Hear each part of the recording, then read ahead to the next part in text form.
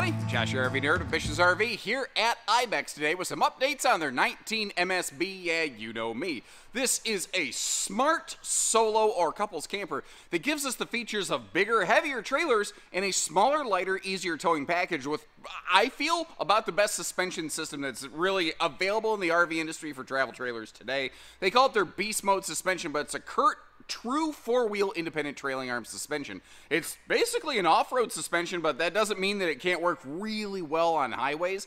And the thing is, by building this thing intelligently and keeping the weight in check, they've kept the cargo capacity way up compared to a lot of things up there. It's got about 1,000 pounds more cargo than a lot of other trailers that I see in a similar size and layout. Like, if you look at this thing, you have a true queen bed up front, you have a sofa slide, and for dining, you've got a cool little elevated kind of kitchen breakfast bar that can double as prep space. I really love the layout. But what's nice is if you do get stuck inside for an extended time on a rainy day, you can put the bed away and expand your floor plan and make it feel more kind of like a super slide camper and basically have a double dinofa, especially considering the fact that in addition to that dining bar, you also have a floating folding leg table that if you want to take it outside, if you want to use it inside, like you actually could have 4 people sitting inside the RV eating or something like that, or like if there's 1 or 2 of you and maybe you have an occasional guest or something like that, it's nice that you have that additional space. Now there's some super cool things Ibex is doing. Their roof decking, their floor decking is all thicker than almost anybody else that you run into. They have more factory solar and factory inverter power than almost anything else available in this class or anything remotely to it. Tank heaters and a bunch of other cool stuff. But it's also got some things I don't think some people are going to like. I think some people might find certain things in this deal breakers. I want to show you the good with the bad, let you decide what you like, and if you like that, hit that like button. I've said like too many times, or subscribe to the videos. You get the idea. YouTube things I got to say. Let's go. This RV, like I said, I think is a really smart combination of features. The floor plan generally reminds me of something like a Rockwood 2109, a Freedom Express 192, or some other similar builds from other builders out there. But it definitely finds a way to do its own thing here and there. First of all, one of the cool things just right up top here, no pun intended, is the air conditioner. It's a 15,000 BTU air conditioner unit. So, you know, it's a non-ducted unit, but in a small space like this, generally speaking, it's going to keep up pretty well. Now, the bathroom doesn't directly get ducted air, so it might get a little bit warmer back there, especially when you're taking a shower. Thankfully, you do have one of those bigger XL vent fans back there to kind of help offset some of that. The sofa, one of the things here with this RV, this is on a smaller frame and chassis. So it is going to be a jackknife bifold sofa. And if you look very closely, you can actually see the bottom of the slide right there. It's not possible to run the slide all the way down because of that wooden box, which is the wheel well. So it's not possible in this model to like outfit it with a theater style seat or anything like that. That's one of the things where it's going to be what it is. However, when we get the bed put away, there's really nice space in front of that between the bed and those kind of elevated dining bar chairs you can kind of see peeking up over the top right there. So they're like, if you want to get some of those little cube storage ottoman kind of jobs, that could actually work pretty nicely for you. But this right here, again, I think is cool because if you don't care about a Murphy bed and you just want a true queen bed, you got it. But if you need the room, or if you forget what continent upon which you are currently residing, they give you a handy map of most of that continent, not the entire thing. People forget that the continent of North America includes more than just America. I was really a little bit curious, though, who Mr. Egan was, because it looks like that state belongs to Mr. Mitch Egan. But neither here nor there. Moving on. You see how your hanging wardrobe towers are kind of glowing? You can turn that little Mountain Dew Baja Blast blue light. You can turn that off if you want. Both sides of the bed do have household and USB plugs. But the household plugs on this one, they're more functional when the bed's in the down position. Over here, though, you have your USB plugs and your inverter controller. Every single outlet in this RV is already wired, not just prepped, but wired to a 2,000 watt inverter. If you're not quite sure what that means, if you buy most RVs and you decide you want to go camping when there's not hookups and you don't have a generator, your outlets won't work. Your microwave, stuff like that won't work. Well, this 2,000 watt inverter will power up every single household outlet. I don't believe it's actually wired to the microwave. It's not going to run the air conditioner, but you could run your household outlets. Keep in mind, when you do that, you will deplete your battery reserves more quickly. So you need to kind of plan carefully and accordingly. You know, how much solar do I need? You know, is one of those questions. There's no answer to it. It's not one size fits all. It's what size fits you. It's a very tricky thing that it takes time to really properly dissect all of that. Again, though, you've got the elevated bar, and even during the day, if you slide those chairs back, you can see how there's still plenty of room at the foot of that bed right there. Then obviously under the bed, you could use it for general storage. It could be a spot for, I don't know, maybe a cat litter box or something like that. It could be your shoe garage. You could add some little sliding totes under it. There's a lot of different things and functions you could accomplish with that little area. But based on the feedback I've had on these videos, and please keep it coming. If this is how you feel, I want you to continue to voice your opinion so manufacturers hear that it is a real thing. I've heard that a lot of people do not like seeing the bottom of the mattress when the bed's in the up position. So there's the thing. Now, here's another thing to kind of consider.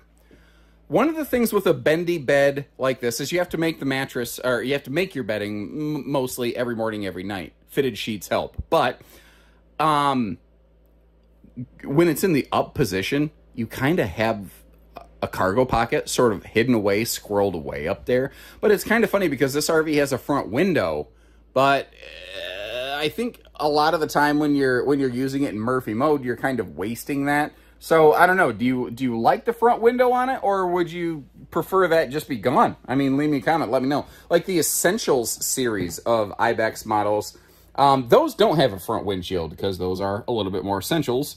You know, they're a little less love and a lot more action, if you will. Now, if you don't care for these chairs, they could also go away. Are there power outlets down here? I didn't look. Okay, so there's a power outlet right beside it. That could kind of do the trick for you. I haven't found a ton of kitchen outlets. I'm going to try to point out a couple more as I see them. Now, this TV, one of the nice things here is it can really kind of pivot around to wherever you need it, if you even care about TV. There's so many people still that leave me comments like, I think TVs and campers are stupid. And I think that's okay. Keep leaving that feedback. Again, that's...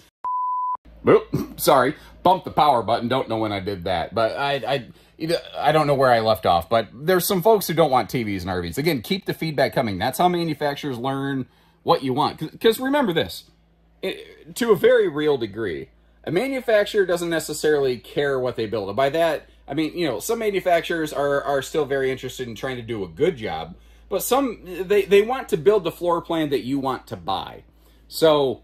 you know, when you leave those notes, there have been plenty of instances already where people have left a lot of comments on this channel, sometimes for a couple years before they finally got their way. But if enough people feel a certain way, manufacturers tend to start listening and doing that thing, you know what I mean? There are no different decors in these, so I hope you like the look of it. Now, it is very middle, you know, it's very, very neutral upon neutral, but it's also the kind of color scheme where, like, if you added... like, you know, some pillows or throw blankets, you can pop some color into the sucker very, very quickly. Something I do like, and I'm going to demonstrate this later, is they have maintained struts for their overhead cabinets, which a lot of manufacturers haven't, and that is a pocket-screwed lumber core style of construction. Now, the refrigerator, that is a 12-volt compressor fridge, and they are standard now outfitting these with 400 watts of solar. There might have been a small number of Ibexes that originally kind of slipped out in the early 24 generation that did not yet have that feature, but they do now, and I think that's pretty awesome. Now, down below here, they are one of I only know of about 5 different series of RVs in travel trailers that include a factory standard central vac system. That is kind of cool. Now, you may notice they are not doing a propane oven in the kitchen. They do a convection microwave down below so they can maximize their overhead storage. That's just the way Ibex does things. And if that doesn't work for you, that's okay. We have other trailers that you may prefer a little bit, but that's how Ibex does things. Now, I'm going to take another seat over here at the sofa. With the windows on that wardrobe, it kind of helps everything look bigger over there, but that's sort of a false sense of impression. You have a viewing window in the door that is privacy shade prepped. We have a decent sized kitchen window right here, not the world's biggest. Then, of course, you have your bedroom sofa breeze across window there. So campsite window coverage is not terrible. It's not the world's greatest, but it's also not the world's worst. Okay, so I was looking for more power outlets. I just stumbled right into a couple. I kind of like, I mean, well, let me ask you. Do you like their location just below the countertop line like that? Because with the laminated wall that they have here, they can't put them in the walls.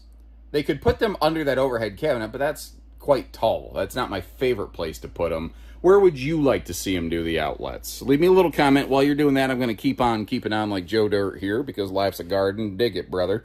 And I want to, well, figuratively, dive into this sink. I threw the TPMS system down in there so that you could actually see kind of how deep that is, because it's a deceptively deep sink, but it is a circular sink. But I don't know, is it big enough, you think? Or should it be a different kind of sink? Leave me a note, let me know. In that rear closet cabinet pantry combo, by the way, there's like a little mini storage safe, which is, I don't know, for some folks kind of nice. That television, by the way, is 12 volt. I don't think I mentioned that sooner. And showing you how the Murphy bed works here, it is lightweight, it is simple, it is easy, it is also true queen sized, so my feet don't really hang off the bed, which is something I prefer. And there are pockets on either sides of the headboard wardrobe tower area, which is nice.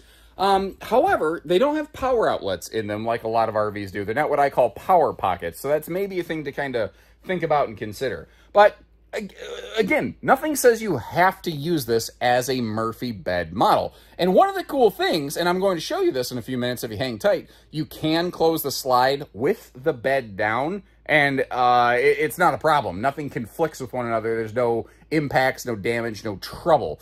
So if you really don't care about the Murphy bed, and you're like, I love everything in this, but I just want a queen bed. Put a queen bed in it. Put a queen mattress in it. Do whatever you want. Now, some people ask me, can you replace that mattress with something else since it's a bendy bed? I've not personally done it. I don't personally know where to send you to get it done, but I'm a member of a lot of different like owners groups, Facebook groups for camping, that kind of thing. And specifically the Rockwood Mini Light RV group, that is a group that has done a lot of Murphy bed replacements, although they don't use a bendy bed. But my point is, I have heard of Murphy bed owners having swapped their mattresses out. I know it can be done. I've also seen a lot of people say, we just put a really nice foam topper on it, and it was never an issue after that. And I said, okay, cool, that makes sense. Now, I'm just noticing, I forgot in the reflection of that closet pantry combo over here, off the side of the kitchen counter, you've got a couple things. You've got a little switch for some indirect lighting, some USB plugs, and then this is a little slot that holds the handy little pizza peel for outside, which we're going to see in more detail in a few minutes. Now, kind of like it doesn't have central air, it also lacks central heat. And I am wondering, I'll have to look for on the outside of the RV, what is down below that furnace right there? I have to believe there's some kind of systems or functional things right there, because they're not the types that normally leave that empty. Now, anybody who owns a 19MSB, have you ever dropped that panel? Leave me a comment if you have. Let me know what's down in there. In the meantime, moving on into the bathroom, because it's a narrow body camper and it is less than 25 feet tip to tail, I think they did the best they could in here. Like, the space around the toilet is actually very, very nice. I will say the linen storage in the bathroom is very lacking, and there's no real, like, places to hang towels. So what I might recommend doing is get one of those, like, towel hanging multi-hooks that you could put on the back of this bathroom door right here. Yeah, that's the only thing that makes sense to me without sticking stuff on the walls, you know, because with the laminated wall, you can't necessarily just screw stuff into the walls because there may not be structure in it to like affix things to, so that can be kind of tricky. Now, they went with a little bit bigger profile sink, which limited your counter space a touch, but I mean, you either have to choose between a small sink and better counter, or better counter, or yeah, better sink and smaller counter. Wow, my brain for a second there. My brain sounded like the old dial-up sounds for just half a second there. But the RV is 6.5 foot tall, floor to ceiling. So a little over 6 foot myself when I stand in the shower. You see that my head's definitely in the skylight, and it's a radius shower. The elbow room is not amazing in this, but small camper, I think they did what they could. I do also want to point out that it does have that handy shower miser system. If you're not familiar with that, if you are going to be camping without hookups, while your shower water is warming up, you don't want to like waste your fresh tank going down the drain, right? So that will recycle the water back into your fresh tank. And when the blue elbow turns white, well, then you know the temperature's right. But the thing is, for a while after you do that, you have warmed all of the water in your fresh tank. So that's something that you're going to have to kind of consider, is like if you want to go get a cold drink of water after that, you better be getting a bottle of water out of the fridge, because if you try to get it out of the tap, it's not going to be what you're expecting. Now, whether you do or don't consider this road mode accessible and functional probably depends a little bit on your personal stature. There is technically room to do a butt scoot boogie and slide between there. That is literally due to the fact that it's a 7-foot 4-inch wide body. If it was a more common 7-foot body, it just, when the slide closes up, it wouldn't work, you know? And again, when the slide closes, you can leave that bed down if you're so inclined. I also took the liberty here of actually showcasing how you should travel with that table. Now, you could always come up with a different way of doing it, but it's designed to basically buckle strap right down to that sofa. I don't usually take the time to do stuff like that. I thought that might be kind of a nice, handy little detail there. If that was useful for you, I don't know, click a little like button on the video, drop me a little thanks nerd comment, something like that. But the fact is, the refrigerator, the bathroom, the kitchen, potentially the Murphy sofa are all travel accessible. So I'm not necessarily going to give it an A+, because it is a little bit subjective. But I don't know. I think B+, A- travel access on this one. What do you guys think? Overall, I've definitely seen worse. Now, something else that's cool on this one is its towability factors. It is light, it's small, it's narrow body, it's easier to see around. And it's just less, a couple inches less than 25-foot tip to tail. And again, it rides on that 4-wheel trailing arm independent suspension package. I've personally done some test drives with those things. They are legit. They live up to the hype. They track behind you so well. It's still probably a good idea to have like a weight distributing anti-sway hitch for most vehicles. Like, yeah, a 3/4 ton truck, you don't need nothing like that. But think about those hitches like this. You're not going to regret the extra stability and safety you get from them, but you might regret not having them, so kind of keep that in mind. Up front, you see that little silvery circle with a triangle inside of it. That is a dog leash latch, or the drunken uncle leash latch, as I like to say. And something I think I forgot to talk about in my last Ibex video, I can't remember what order they come out. See that little yellow antenna right there? These are outfitted with tire pressure monitoring, factory standard. Now, the tinted windows are nice during the day for privacy, but you got to understand, if the RV is lit up on the inside, you know, people are going to be able to see through. So unless you're putting on a free show, you're going to want to kind of keep that in mind. Let's talk construction. The roof. Instead of a 3/8 roof deck like almost any other camper out there, they're using a 3/4 inch roof deck, just a bigger, thicker, heavier roof deck. That is a very walkable roof deck. I might take you on a walk on the wild side up there in a few minutes. The sidewalls under your fiberglass have Asdel. And the flooring on this has like an 1.25 inch plywood floor decking. It is a laminated floor, but they're using a thicker floor deck than even non-laminated floor builders. So, I don't know. I feel pretty good about it. Actually, some friends of mine, other YouTubers, you might have heard of them, RV Miles, Jason and Abby, they have an Ibex, and they've been very happy with it. They took the thing from the, the lower continental states up to Alaska and back, and had very little kind of concern factors with it. This is one of the newer things. At the very beginning of the 24 camping season, a couple Ibexes got out that didn't have this. But in addition to the little side mount griddle that you've had, there's also a new attachment. You can take the griddle top off, and it has the little pizza oven and a handy little pizza peel to get that in and out of there, so you don't got to burn your fingers, which is just genius. And there's still, of course, a propane cooker hooker down below that. And if you don't care about the pizza thing, you know what? Has anyone ever cooked cookies or biscuits or anything else in one of those?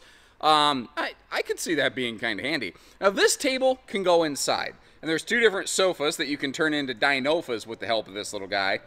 But because you've got the little dining table, or, well, elevated bar and stuff in there, and because space is limited inside, I feel like it almost functions best as an exterior picnic table. But that's just me. That doesn't mean that it's my way or the highway by any means.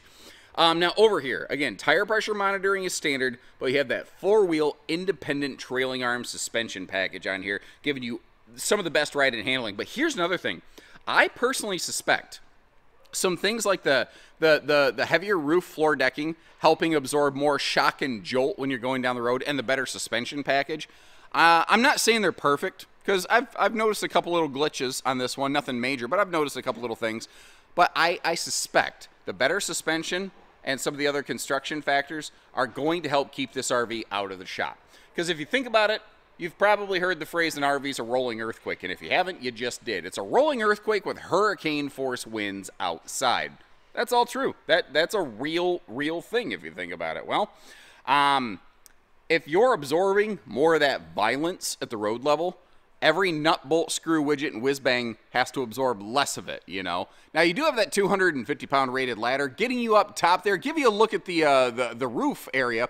These do use a PVC roof membrane, which is actually kind of cool. But first of all, you see that little, the double tracks right there.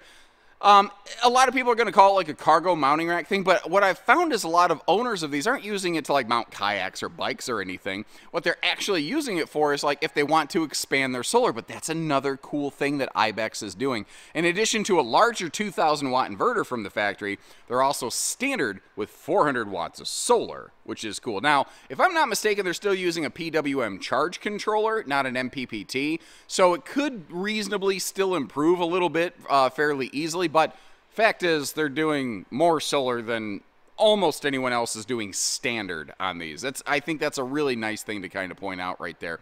Now, this is one of my favorite little things. It's just the little silhouette of Bigfoot over here. You got to kind of look close to see it. Because you got to remember, guys, sometimes at night it's the wind that rocks your trailers, but not always. Sometimes it's a sassafras squatch.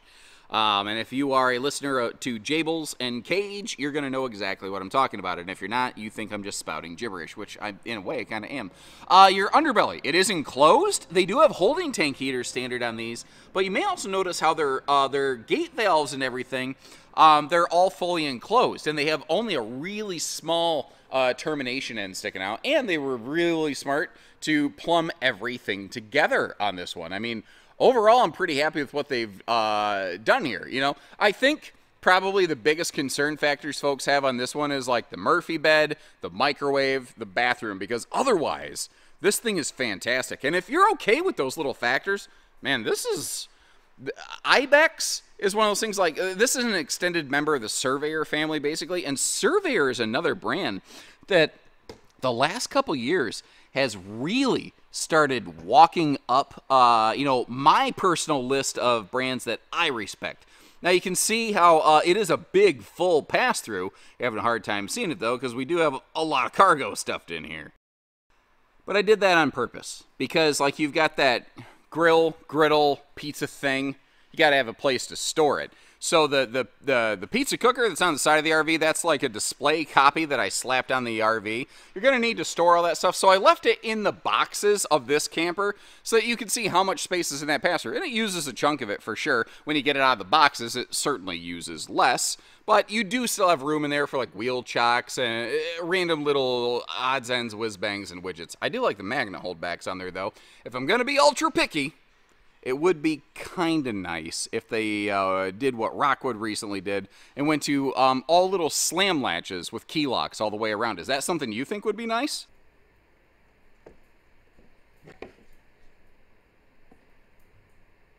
You guys ever watch The Walking Dead?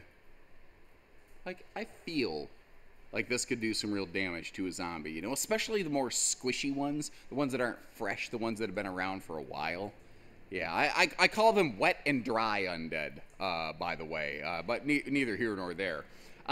For ignoring the combat benefits of the pizza paddle over here, this gives you a +3 to your attack rolls for anyone who's familiar with Dungeons and Dragons. My nerds out there. Regardless, let me know what you think about this one. I'm going to leave you some links in the description to check the price on this, but also some videos to some other layouts that are pretty similar. But that's the cool thing about Ibex. They're never exactly like anybody else out there. They're always just off-center a little bit, kind of like me. Just a little bit unhinged and off balance, you know what I mean? And until then, I'm going to go work on getting the next one for you. Take care, stay safe, have fun, and happy pizza paddling, zombie apocalypse, everyone.